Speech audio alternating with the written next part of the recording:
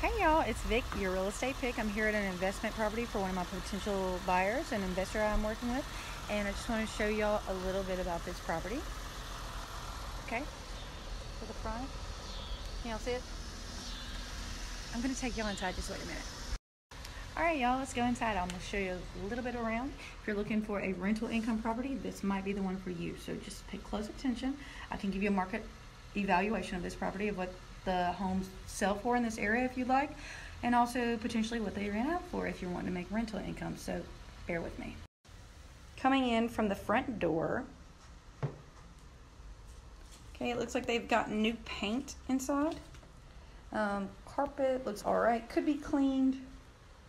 Brand new HVAC system, which is good. That would be a high expense on someone investing in a property to sell it out. So here's the kitchen. Looks like we have ceramic tile floors, same color as the living room. Looks like a new door right there. Gas stove with the microwave above. Lights, vent. Kitchen area. Okay. All white appliances. Who doesn't want that? And now we went from the living area to the hallway, and the first bedroom is on the left. Same painting, it looks like throughout. Windows look good and new. Looks like they had the, well, I'm not sure what type of bonds that is, but carpet in here too. Decent sized room, pretty average for this area. This is on James Street in Bossier City, Louisiana.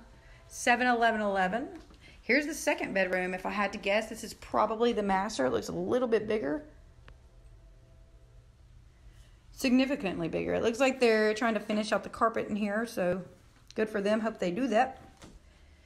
This could be signs of, I don't know, I'm not a contractor, but from experience, this might be, just water damage or floor just over wear and tear falling in. It looks like they might be trying to fix that.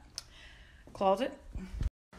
All right, again, coming from the hallway, bedroom 1, bedroom 2 that we were assuming is the master, bedroom 3 back here.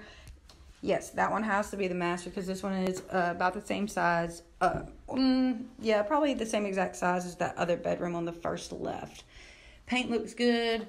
It's got a ceiling fan. Window sills look in good condition. And then right here is the 1 bathroom to this 3-bedroom, 1-bathroom home. It does have the old school tiles, mint green, but that is coming back in style. Don't you forget it. Okay, we got the tub. Alrighty. The grout is not dirty, as most investment properties you will find have dirty grout in the shower just because no one's been in the property. But we got a toilet, we got a sink. This is our 1 full bathroom, y'all. 3-bedroom, 1 full bath. You could probably rent this out for a significant amount. One last thing I'm going to show y'all because I almost walked out without peeking at this, but it looks so cute I had to show you. So walking from the kitchen outside, I'm going to show you the backyard. Ooh, girl. Who does your lawn? Because it is cute, cute, cute. And a nice shade tree right there. Appears to be fully fenced in. Big old backyard. You got a pet? Bring them over here because this one's for you.